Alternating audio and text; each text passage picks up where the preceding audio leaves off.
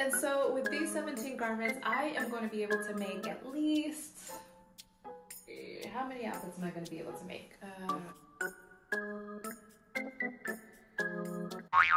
That can't be right.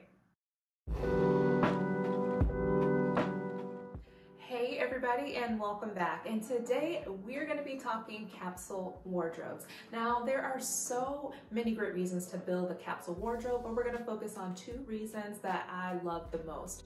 Number one, it is an excellent opportunity to kind of clarify your story, clarify the narratives that you want to tell through your wardrobe. And of course, I am all about taking back control of the narratives and the stories that we tell using our style and fashion. The second reason is nothing breeds creativity like constraints. So with these 17 garments, 2 accessories, 2 pairs of shoes, and 1 bag, I'm going to put together 40-ish looks. Now, this is of course something that you can do at home. So we got a lot of ground to cover, so let's jump in. So this is how we're gonna run through this today. First, I am going to be walking through the process, the 4 stages that I use to build this capsule wardrobe for myself. Then I am going to be showing you 40 or so looks that I put together using these items. So sit back, relax, and enjoy. So a good place to start is always with the story, with the narrative that you want to tell on a day-to-day basis. That is going to be your guiding light. It's going to be your North Star. And so what that's going to mean for me and my capsule wardrobe is that there's going to be a general sense of effortlessly cool. There's going to be a bit of playfulness, there's going to be a confidence, and there's always going to be just like a little sprinkle, just a little sprinkle of like glam. Now, that's going to translate into pieces that are going to be really easy to wear, things that you don't have to faff around a bit in order to get them looking how you envisioned. There's going to be pieces that are slightly masculine and things that give you that sense that it doesn't matter whose closet it comes from. She likes it, she wears it. And there's always going to be dark sunglasses and shiny stuff because you know my heart.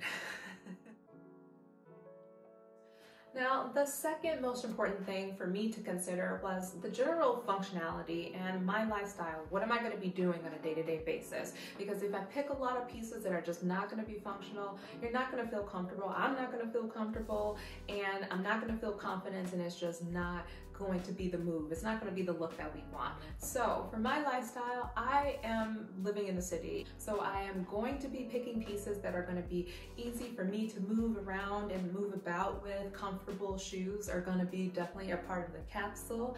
Also, I am primarily going to work and brunch.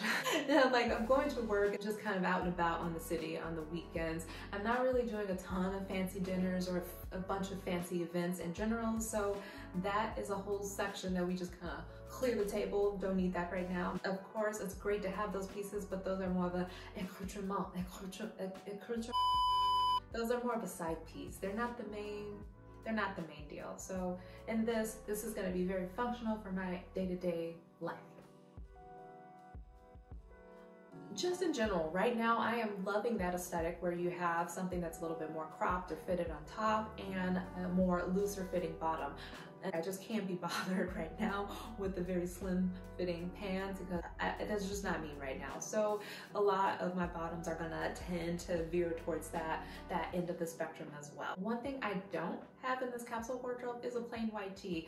That is the building block of many outfits. For the silhouettes that I want to be creating, I felt that this is going to be more appropriate for my white, and it also is going to go well with those looks where you just have like an overshirt on top of it, which leans kind of slightly masculine but very kind of easygoing, and that's the vibe that I want to create. So I chose this in place of a white t-shirt. And overall, for the shapes and silhouettes, what I always try to focus on is creating some variety. So I find that separates tend to give me the most opportunities to create variety. So I have mostly separates, but I do have a couple dresses. I have a midi dress and a maxi dress. Both are 2 lengths that I tend to really like. And so those are things. And the absolute last thing that I considered was actually the color palette. So I'm the type of person, I really don't have a favorite color. I love colors in general. And so for me, it was more about how can I create contrast, because I know that I do love that. And so a lot of the shades are gonna be on the neutral end, of course, because everything has to kind of play nicely together, but that's also where you tend to get a lot of the contrast when you have a black with a white or a neutral with something that's really, really colorful and powerful. So that's what I focused on, is really creating the ability to create those contrasts, and the color palette just kind of landed where the color palette landed. Now I'm gonna briefly go through my pieces because you're gonna be seeing them a lot when I'm trying them on. So starting with the jackets, I have 3 jackets and 1 blazer. I have the red vintage one from Laurent. I have my butter color laser jacket that's a little bit oversized, and I have my bomber jacket that just always feels really cool. Then for the blazer, I have my Saint Laurent blazer with my gold buttons, and this always adds a certain level of polish or elevation to anything that you place it with, so those are in there. Now for dresses, I have 2 dresses. I have this denim dress. This is from Zara. This one is lovely because it is very sheer, it's very light, and so it works very well for layering.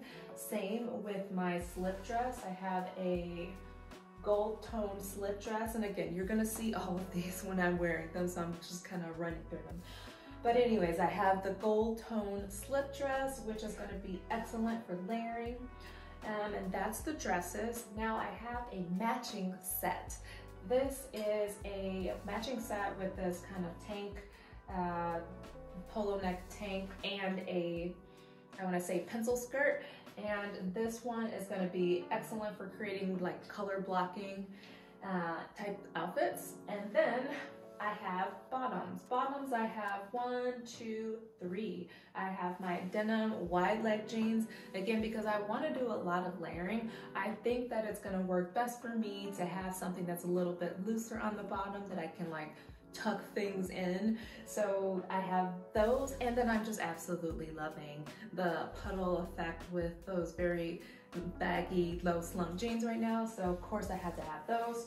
I have my cargos. Again, those are always kind of effortlessly cool, very, very, very still on trend right now, and they're something that I've always loved, so I got cargos.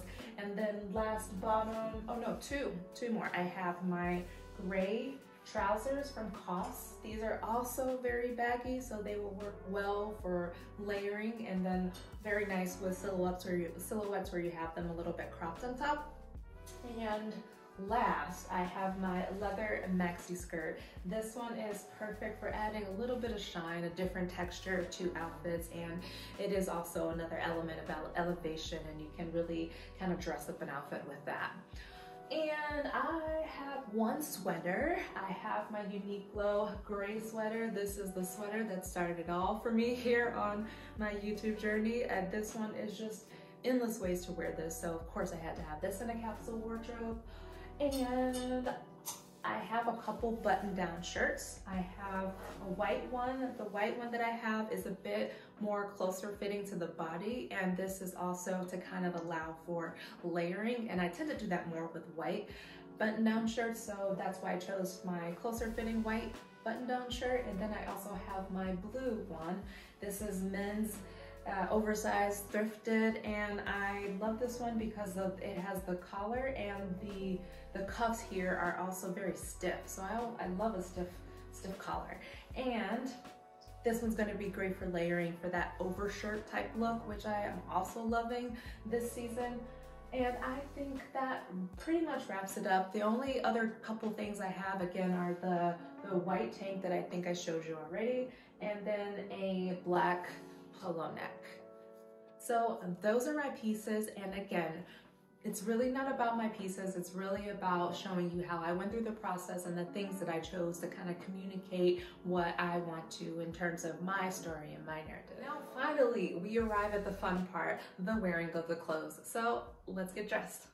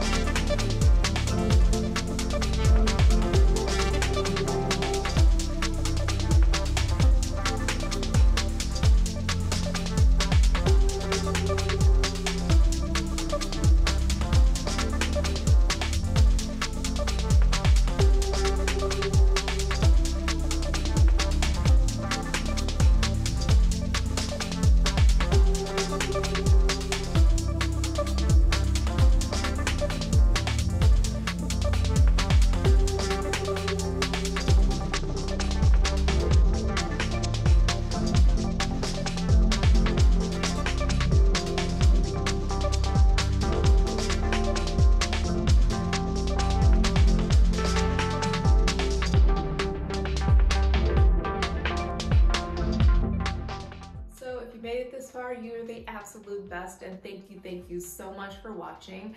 Those are the looks that I have to show you today, and don't forget to like and subscribe, and I will see you next time.